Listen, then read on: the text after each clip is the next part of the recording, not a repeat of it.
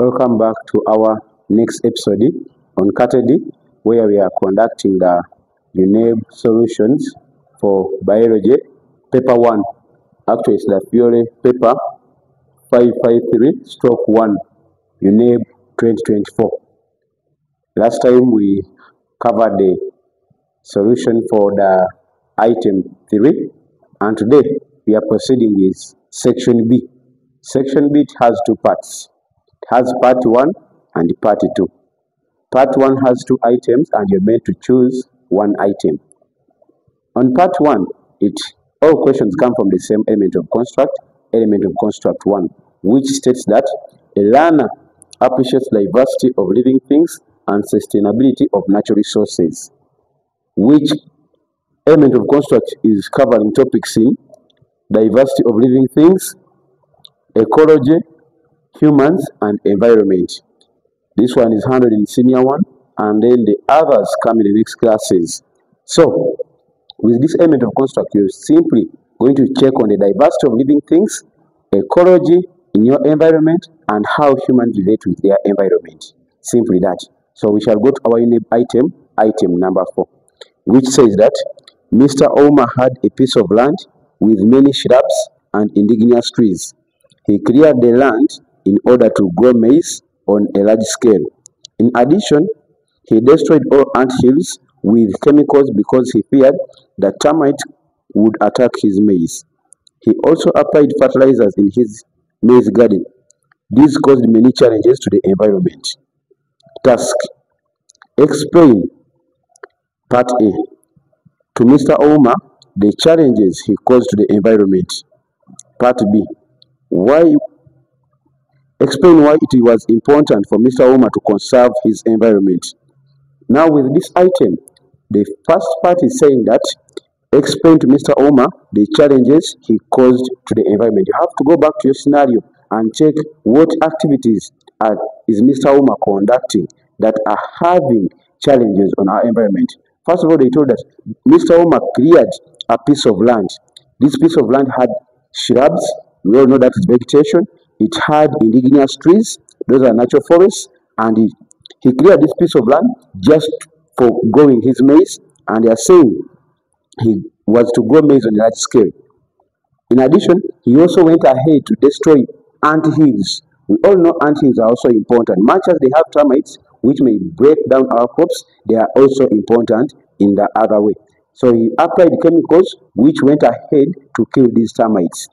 And after that, still at the same time, he kept on applying chemicals which are fertilizers in his maize garden, maybe to improve fertility of the soil, but to some other extent, it would also have a challenge on the environment.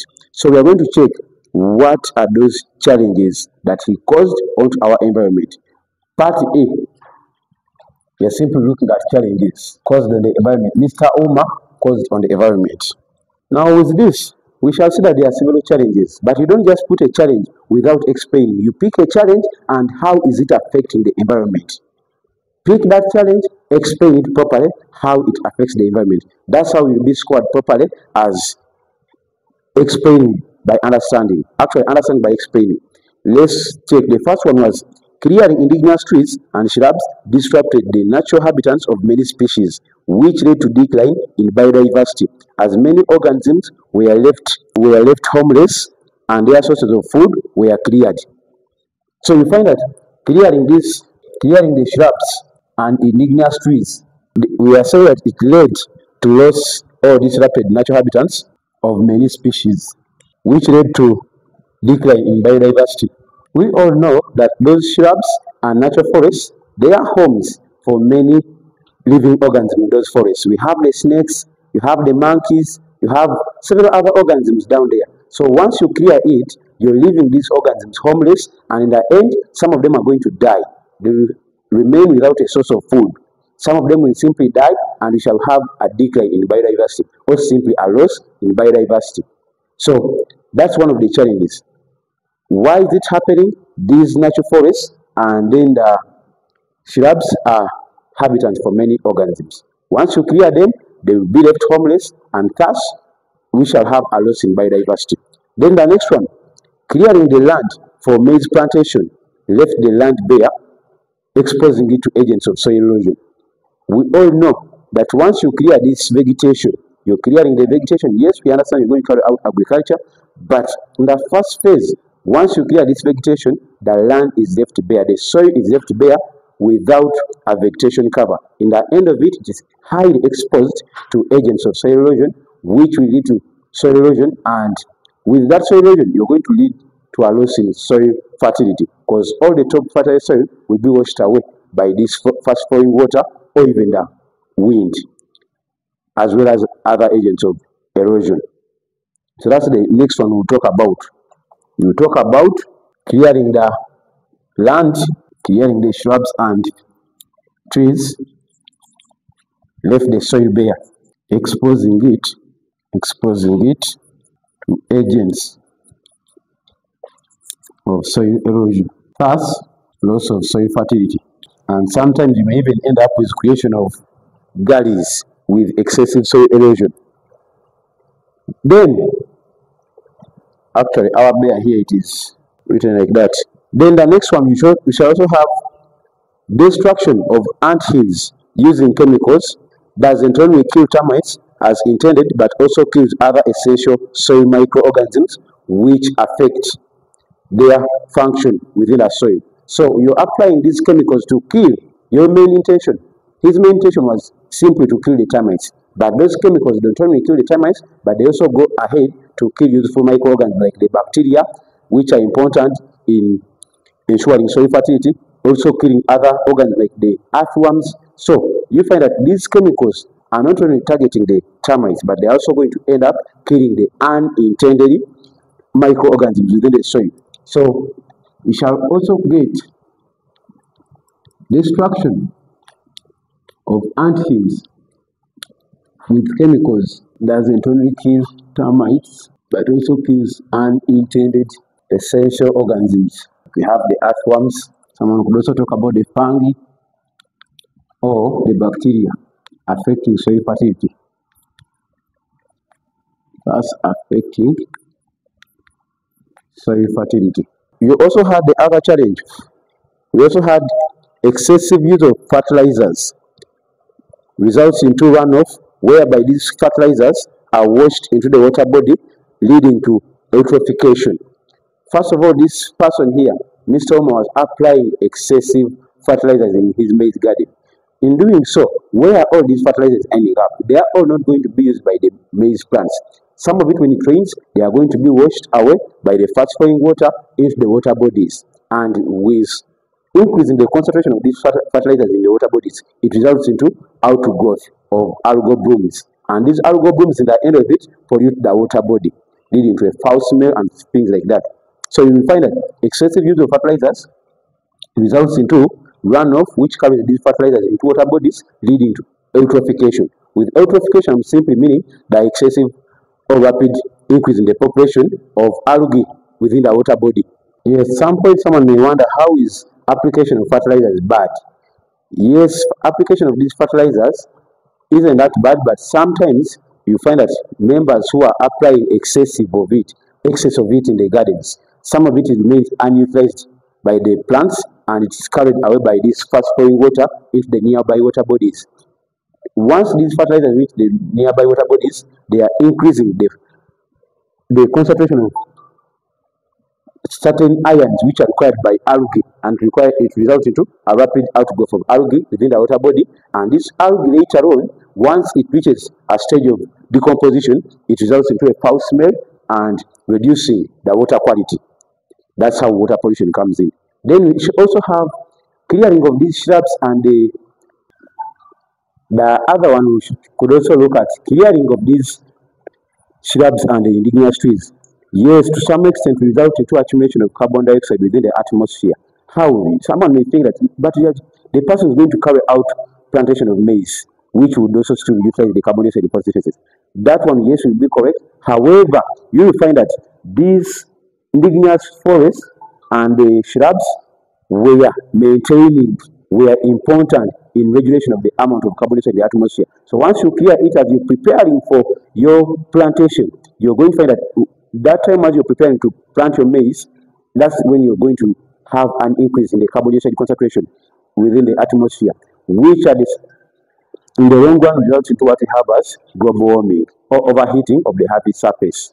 Then the other one will also look at the practice of growing maize only.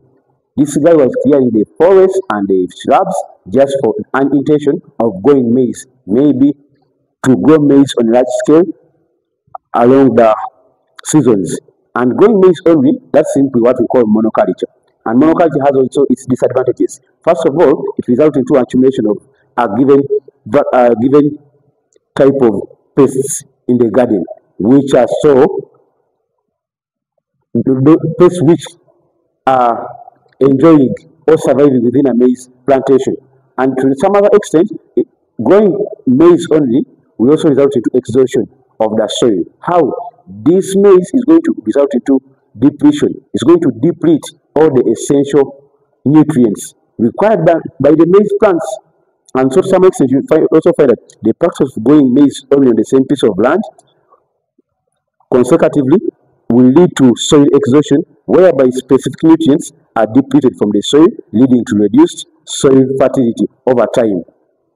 Those are the ones we could talk about. And so for others, you will just go to category where the other solutions are written. But as for this curriculum of yours, you have to make sure you point at each of the challenge talked about in. You point at each of the activities you have there and how each activity had a given challenge on the environment. Well explained, that's how you'll be able to get the marks. Once you just give the activity without giving how the activity causes the CS change in the environment without a proper explanation, we just have answered like you have just listed your answer, and that one will only give you one score. That's what we had for part A. Yes, our part B is saying that explain why it was important for Mr. Ouma to conserve his environment. In this, you're going to look at just simple importance of conserving natural resources. Why is it important for you to conserve natural resources? You go back, they told that this guy was clearing the shrubs and indigenous trees for plantation of his maize, and also clearing the ant hills just to ensure that the termites do not break down his maize crops. In that, let's take for instance, someone goes ahead and encroaches on Madura forest, a portion of it, and starts clearing it. In clearing that portion from Madura forest, you're first of all clearing indigenous trees, and we shall check. You clearing those indigenous trees, you're going to stop us from benefiting from them. How? You look at the importance of those indigenous trees and the shrubs which you're clearing. First of all, we have these ones are helpful in maintaining biodiversity. How do they maintain biodiversity? First of all, those places, the shrubs and the indigenous trees, they are habitat for many other living organisms. We have the monkeys, I talked about the monkeys, the snakes, the squirrels, and all those other organisms which are dependent on those. First of all, they are homes or they are habitat for these organisms, and they are also a source of their food. So, you clearing them, you denying them a chance of that place. So, you find that Mr. Ouma had to know that these shrubs and the natural forests help in maintaining biodiversity, since they serve as a habitat for several other organisms in those areas, and they are also a source of food to those very organisms. So, they maintain biodiversity. In that way, you're reducing, it will help to minimize loss of biodiversity or even extinction of some other species. Then we also have the indigenous trees, and we have some of the indigenous trees, not all of them, but some of the indigenous trees are a source of herbal medicine here in this Kampala region. Not only in Kampala, but in several other regions across Uganda. We have many herbal doctors who are benefiting a lot from these indigenous trees. They pick the leaves, the bark, maybe even sometimes the stem. They do some processing, and in the end of it, they end up with herbal medicine, which is useful in curing several infections, and they are benefited from it. So once you move this, you're denying these guys a chance to make a living out of the herbal medicine. So indigenous trees are a source of herbal medicine, some of them. We also have trees and shrubs are useful in absorbing carbon dioxide, which mitigate climate. We all understand that these trees and the shrubs, they absorb carbon dioxide, which is being utilized in their process of photosynthesis to manufacture their food. As they are doing so, they are taking up carbon dioxide, in the end of it, reducing the amount of carbon dioxide in the atmosphere.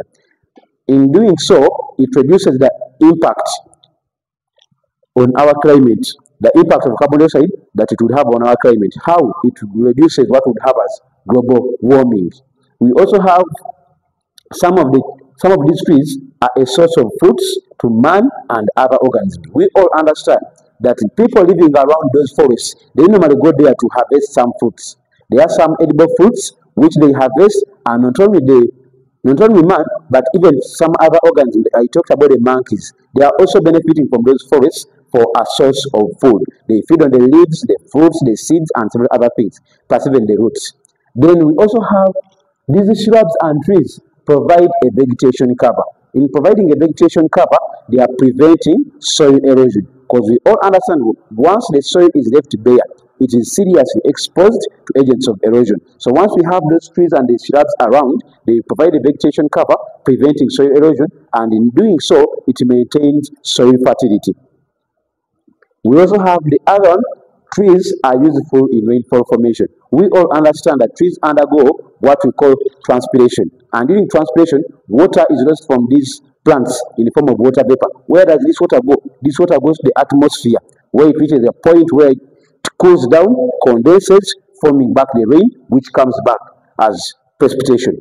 Then we also have, these trees are also useful in acting as windbreakers. During strong windy days, trees are helpful in reducing the speed of wind, and in doing so, it helps to protect our property and some other crops we would have in our gardens.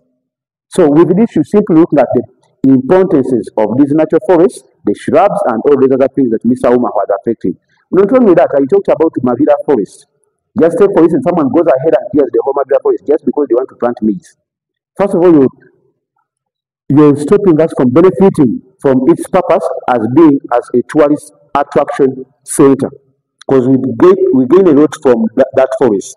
Members come from every point of the country, or even from other countries, just to have a look at that natural forest. And in doing so, it's important in promoting tourism in our nation. So simply look at the importances of conserving natural forests and natural resources. That's all we could give. There are even other more which we could talk about. So for other responses, just go to our app, Category, and check in the solutions they have put there. You will find more other explanations. Thank you for listening.